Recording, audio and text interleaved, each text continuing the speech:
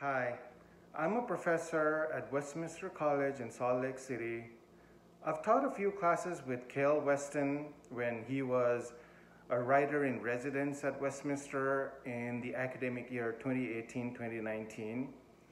As an immigrant, I like to focus my teaching a lot on diversity issues, diversity of voices, diversity of points of view, diversity of cultures, and I can honestly say that I couldn't have asked for a better person to teach with than Kael.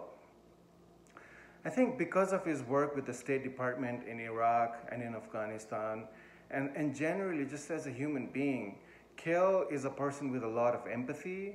He's a very good listener, and he has this genuine curiosity about people's lives. I remember we used to have these video chats with people in Afghanistan over Skype.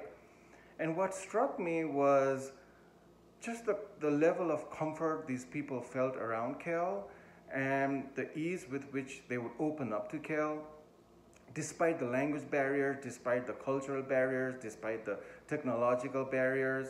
And it got me thinking, if Kael could do that with people from halfway across the world, imagine how great he would be with people right here in Utah. He's a great listener. He likes to probe and question, but he's also really good at offering his own opinions in a way that's firm and resolute and calm. The other thing about that class was it was focused on war stories, so we read a lot of war narratives from around the world. And Kael always liked to say that wars were not just fought on the battlefield, but they were fought in families, they were fought inside people's homes, they were fought in communities. And he was really fascinated by the concept of the just war or the ethics of war. And we used to talk about how valor is not just about bluster, but about moral courage. And Kael did a really good job in inspiring those kinds of discussions among the students and myself.